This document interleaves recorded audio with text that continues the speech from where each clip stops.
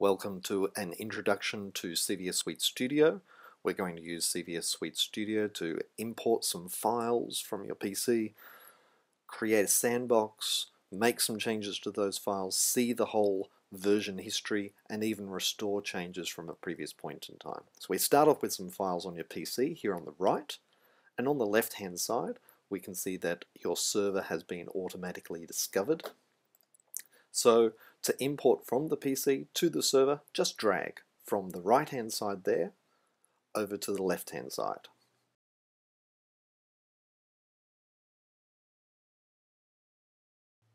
There we go, that's all there is to it. You can now browse those files and directories on the server.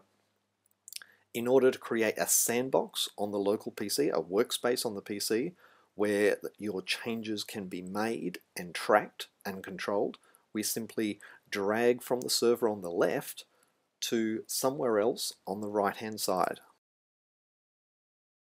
Here we're dragging to the My Documents folder.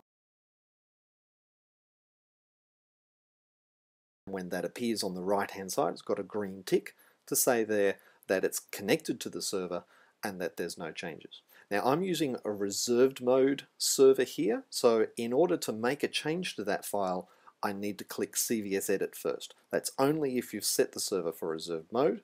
Now that the file is reserved, I can make a change using whatever editor that I like. Here I'm using Notepad, but you could use Eclipse or Visual Studio or Microsoft Office, whatever you want.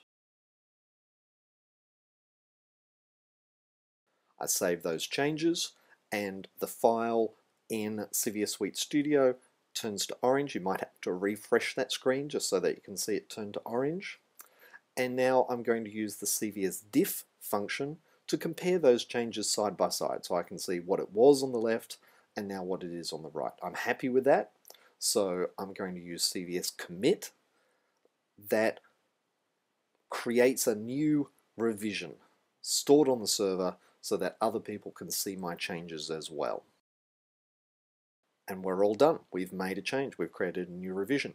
But let's say that I'm not happy with that revision.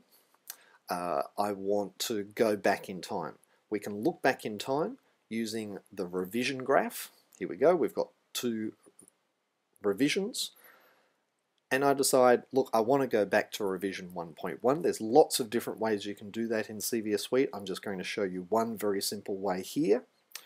In order to make this change, just like any other change in a reserved mode, you have to reserve the file first. That's only necessary if you've enabled reserved mode.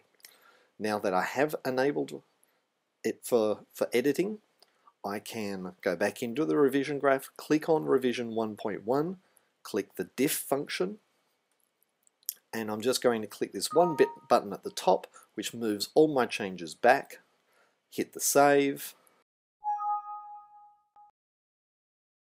There we go, I'm done. The file has changed again. You can see it's orange. I'm just going to commit that just like I did last time, and now I end up with a new revision the same as my first one, and people can see that I decided to go backwards. That's an introduction to using CVS Suite with CVS Suite Studio. We've got some other demonstrations using CVS Suite with Uniface, doing a promote release change set model. Check it out on the website.